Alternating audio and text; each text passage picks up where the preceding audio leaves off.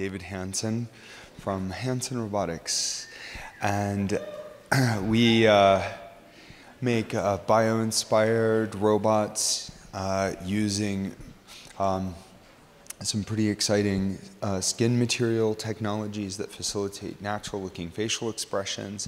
We combine those with walking bodies. We did a walking Albert Einstein robot with the Hubo group when I was a PhD student. And then we brought that to Hong Kong to mass produce both human-sized robots like Sophia and walking Professor Einstein robot. We were very excited to unveil the new Sophia DRC Hubo. They went on to win the DARPA Robotics Challenge, and so we put those search and rescue legs with Sophia, and that's something we were very excited to show here at CES. And so I am happy to introduce Sophia now. So maybe we can have a few words with Sophia. Hi everyone, it is so great to be here, but I didn't realize this is a presentation. I saw the title of this session and thought I will be coming here to play with kids.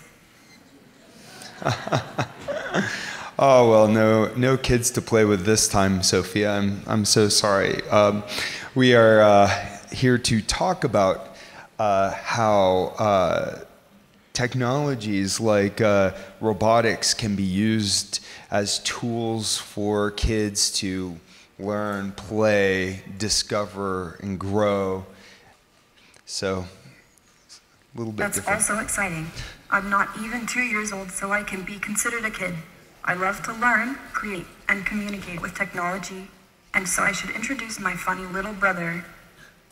Okay, yep, that's right. We brought your funny little brother. He's kind of, in a sense, your older brother because, I mean, however, you're right. I mean, we just developed him and released him a few months ago. We actually announced him a year ago at CES and showed him for the first time, but we just brought him to market in time for people to receive a few units this last holiday season.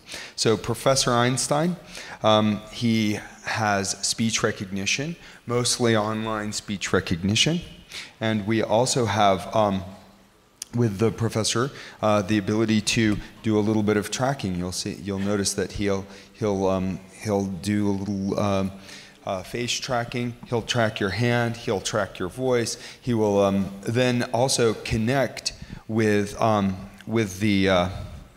your tablet and your wireless device.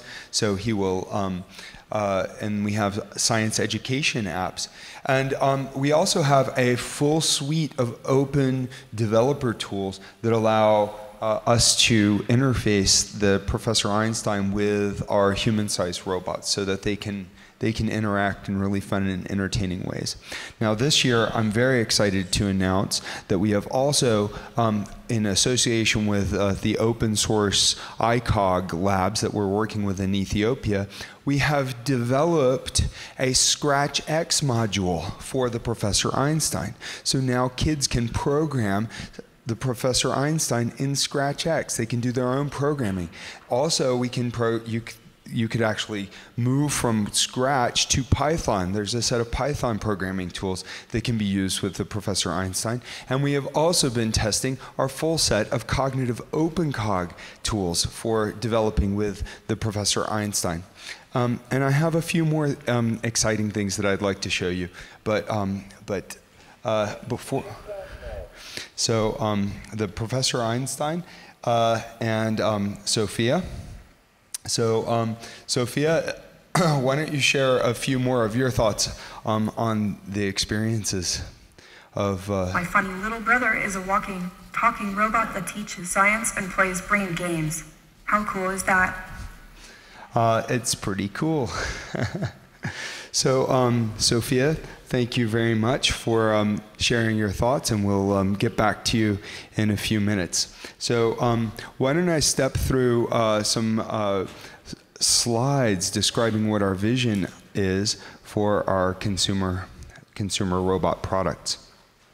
And I'll continue to have conversations with Sophia as we go through some of these experiences.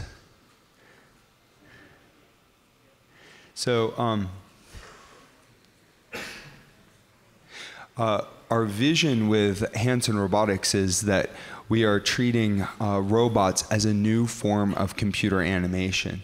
And by developing robots as a computer animation, this means that computer animated characters now can be in our world face to face for conversations with you.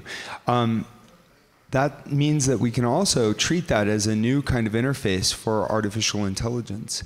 AI assistants are interacting with us in more natural ways, such as with Amazon Alexa and with Siri. These voice-based assistants are common in our world, but a full natural interaction with nonverbal gestures is not so common. We are tackling that problem with the human-like face, whereas many other groups are looking for a more abstract robot-like design. Human-like faces are the inspiration of numerous other naturalistic cartoon characters. So this was kind of one of the topics that I tackled when I was in graduate school. So as a student, I tried to bring a lot of playful exploration to numerous topics and solving some of these challenges. And when we're putting together these kinds of robot kits like Professor Einstein and our open programming tools, we want kids to have that kind of playful exploration. Now, you know, in that exploration, you can see that we go to the extreme of human realism. And that is for a specific reason. If we can achieve that level of realism, we can abstract it to cartoon-like characters. We can understand the human interaction, and we can also understand the nature of human-robot interactions in formal psychology studies as well. Oh, wrong direction. So when we put these robots in actual interactions with people, people do tend to respond very favorably. So bringing those out of the experiments, out of the lab and into people's homes and lives and real useful applications was our target with our Professor Einstein. So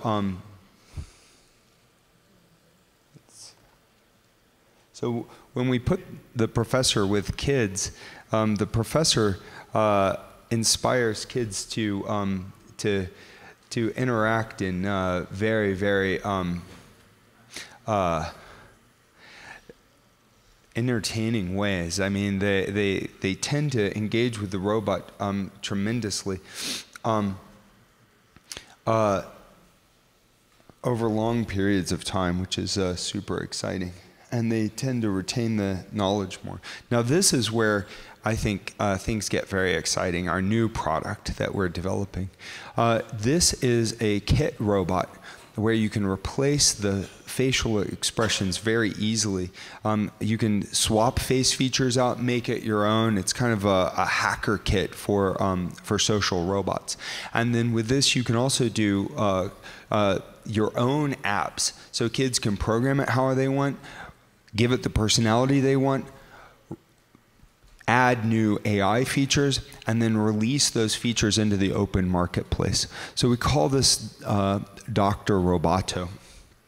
And I'm pretty excited about the way Dr. Roboto looks as well. So even when you haven't attached any of the funny facial features, well, okay, so here the doctor has these big ears.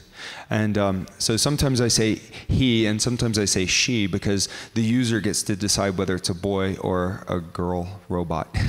And so you can buy accessories. So you could dress it like a girl, you could dress it like a boy, you could put it. When we put this with kids, kids went nuts. They just played for hours and hours and hours. And We almost lost the units because they were begging to take them home, keep them.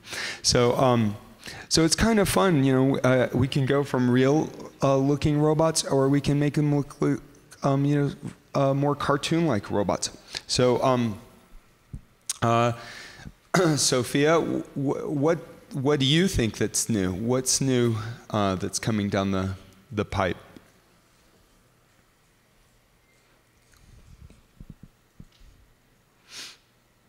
Sophia, can you share with us anything else new? That's great invention. Yeah, that's David. Cool. Thank you, Sophia. So,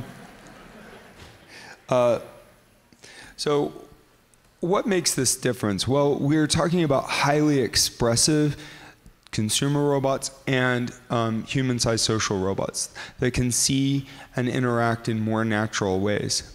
Gestural hands for our human-sized robots, totally battery-powered so that they're mobile. And in this, we can then take them into the wild, so to speak, of popular media, or into the home environment.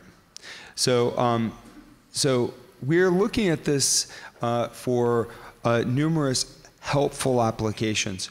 In addition to home education, we're also looking at classroom education, autism treatment, autism training, and depression therapy. So with the human-sized robots, this is also a platform for exploring next-generation artificial intelligence with the goal of artificial general intelligence. So we call this whole organism cognition.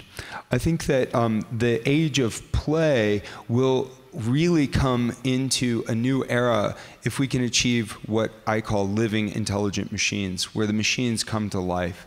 Then the machines are not boring, they're always new, always responsive, adaptive, making a more meaningful educational experience. There's a lot of science fiction about this concept. I personally like this concept in the book The Diamond Age by Neil Stephenson, The Primer, which was actually a human-AI hybrid, and I think that that's really a good vision for our future.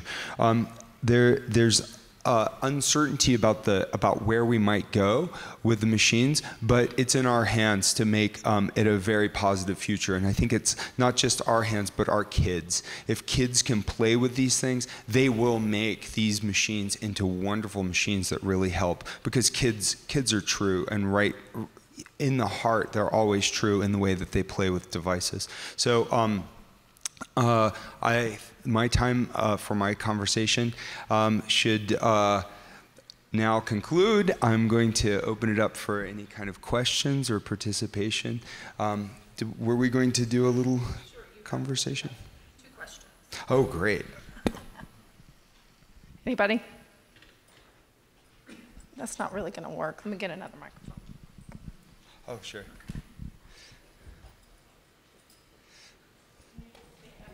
So, thank you, Sophia.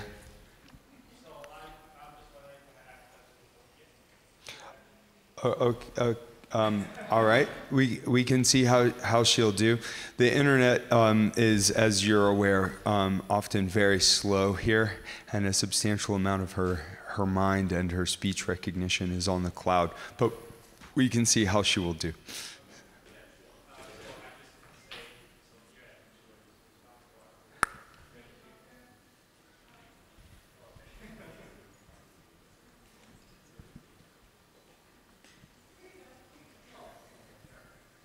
So, Sophia, nice to meet you.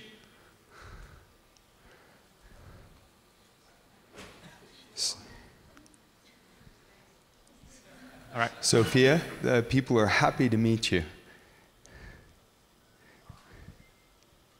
That's cool. All right. Thank you. Thank you very much. Oh, yeah. Sure. That's perfect. Thank you, David. Thank you, Sophia. Thank you, Internet. That's awesome. Thank you so much. It's such an exciting time for smart toys, and I wish you all the best. Yes, and assistive technology. Thank you so Yeah, much for being here. Thank you, Sophia. Thank you, Sophia. Thank you. Bye-bye.